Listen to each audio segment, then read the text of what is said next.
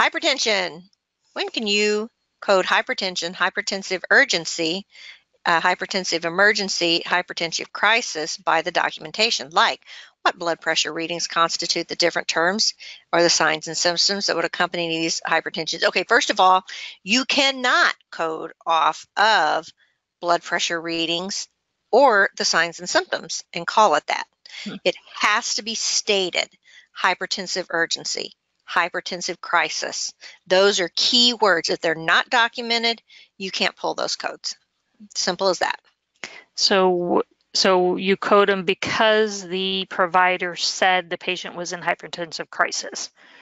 And that's what he's saying in his medical records. So then you can code hypertension crisis, which is I-60. I just taught my classes last night. I wanted to see if it could come up off the top of my head, but I can't remember. Well, and the other thing is these are not going to happen in the doctor's office. And if they are, you're on your way to the ER.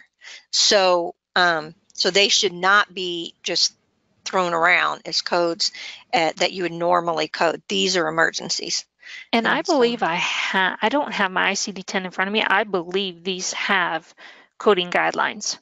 Oh, yeah, they do. There are coding guilines for these hypertensive. So you have to go exactly what those coding guidelines say in order to build It reminds me of the cancer codes. You know how the other day there was a provider that had coded that it was an ENT and he was going to take something off of the mouth, and it was a myelocele, he said, but he coded it as a neoplasm of uncertain behavior.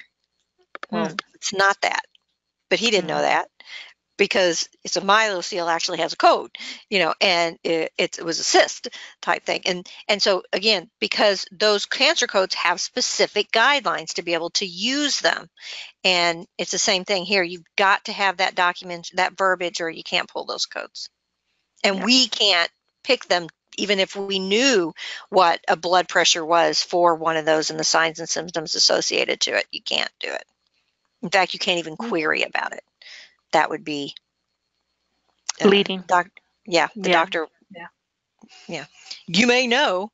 And you know what's really interesting is when you start learning the disease process, and that's good that you do know. Don't think that you don't. It's none of your business, because you want to know. You want to say, oh, this is what I'm going to expect to see. These are what medicines he's going to take. And now I can look to see if he's going to be on anticoagulants or blah, blah, blah. Do you need more medical certification and business training? Learn more at www.cco.us.